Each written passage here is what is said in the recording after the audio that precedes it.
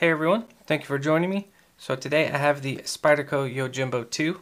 Now I have the Flytanium titanium scales installed on it that are beautifully stone washed. I think these are just really great scales since they got rid of the different position holes for the pocket clip. Makes it look a lot cleaner. But anyways, you guys have left a few comments down below and wanted to know how a anodized scale holds up from everyday use. And I've had the exact same thought, and I want to know how it holds up as well. So what I'm going to do today is anodize it the darkest color that I can, which I think is the purple that you get at 18 amps. But that's a really dark color, and if anything happens to the everyday use, it'll be easily noticeable against a darker anodizing. Now I'm going to be taking this apart off camera since I've done it a few times. And if you guys haven't seen the video where I install these titanium scales, I'll leave a link up to that somewhere up here in the corner. You guys can check that out if you guys haven't seen it already. But once it's all taken apart, I'm going to wash it in the sink with Dawn soap. And then after that, I'm going to dip it into a jar of distilled water just to keep it from getting contaminated and getting any other oils on it, since oils will affect the anodizing process. So with that being said, I will see you guys down in the shop and we'll go from there. Alright, so we're down here in the shop and I do have my scales nicely washed with Dawn soap, and then this is distilled water to keep the scales from getting contaminated or any oils on it which would affect the anodizing. So I have the bath ready here, and just so you guys know, I do have a video of where I show you how I do this and I go a little more in depth about it, so I'll leave a link up in the corner where you guys can check that video out if you haven't seen it already. But with this machine, since I did a couple runs, 18 will give me the purple that I do like. If I don't like it, I can always turn it up just a little bit more just to tweak the purple. I don't want to go too much into blue.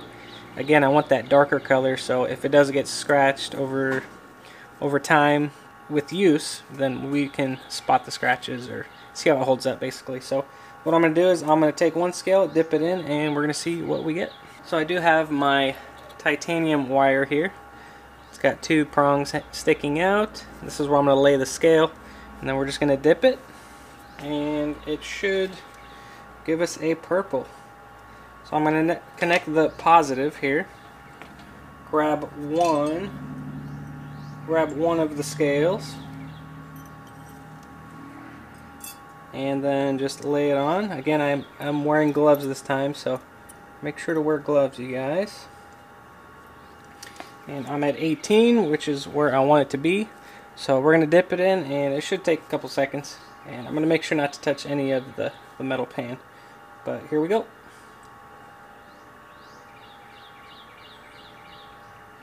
So yeah, we got there pretty quick. That bronze was a cool color too, but it's a little bit on the lighter side. Again, I wanted something darker.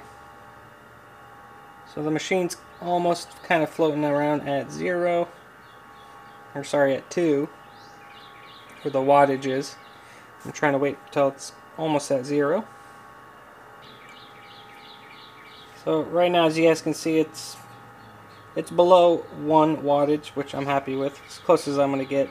I could wait here a little bit longer till it's 0, but it's pretty much where I want it to be. So I'm going to take it out, and we are going to inspect it really quick. And there is our purple, which I think looks really good. Once I dry it off, it should be even darker. So what I'm going to do is do the other one, and that's pretty much it. So I don't want to get too, you can see it's already drying up here. There we go. So you can see it's already a lot darker, which I'm happy with.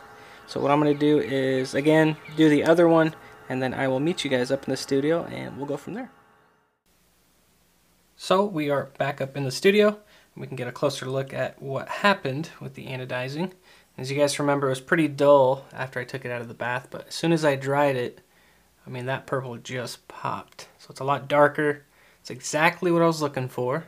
So again, if you do have those machines, mess with them and figure out with a scrap piece of titanium what you're getting, because each machine is different. So I went with 18 amps because this is what I liked on my sample piece, and I think it looks really good. And one thing I did notice is different finishes. So where it's a little bit shinier, where the milling was done in here, it's actually a more golden violet. So if this was all polished, that would be the color. But since it is stone washed, you get that deeper purple, even a little bit of blue. You guys can see right there, especially on the edges. Get that blue. But I'm really happy with it. Let me know what you guys think down below. Always appreciate you guys' input. But again, I went with this deeper color because I'm going to be carrying this for the next 2 weeks. And we're going to see how this anodizing holds up.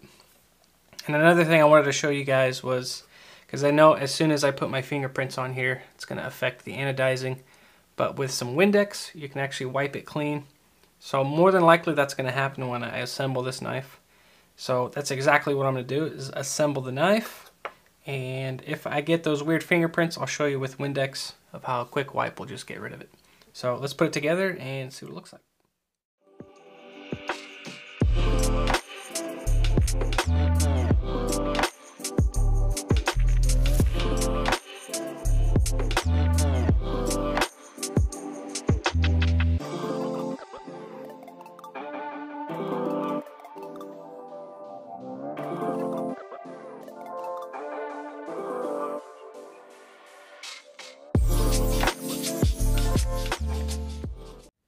So here it is all assembled, and like I said, my fingerprints were going to affect it, but it's not too bad. It actually looks pretty cool since it gives it a bluish color on top of the purple. And I forgot to mention that I cleaned off the hardware to have a satin finish, just to kind of go with the rest of the blade.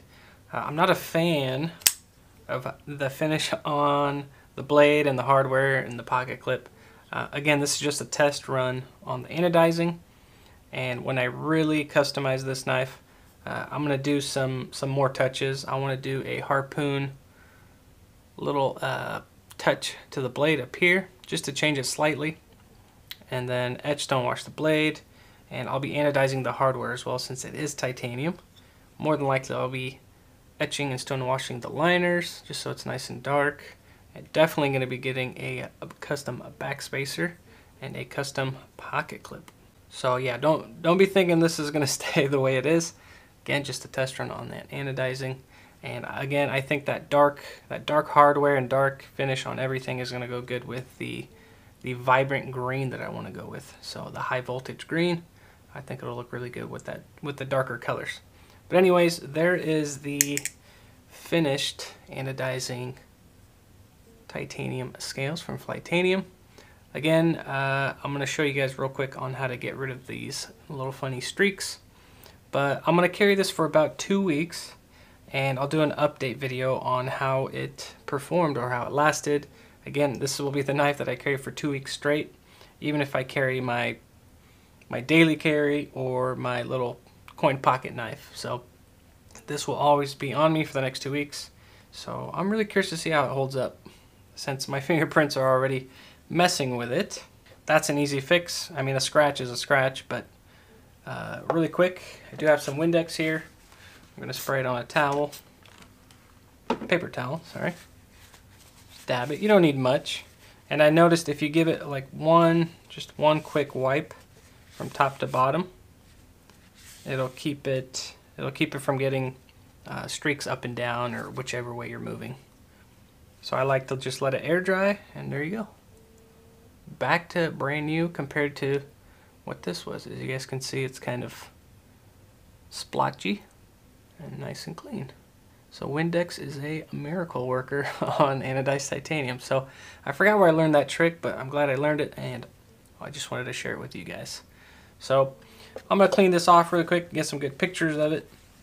But that is it, and I will see you guys with this knife in about 2 more weeks. So thank you for the support.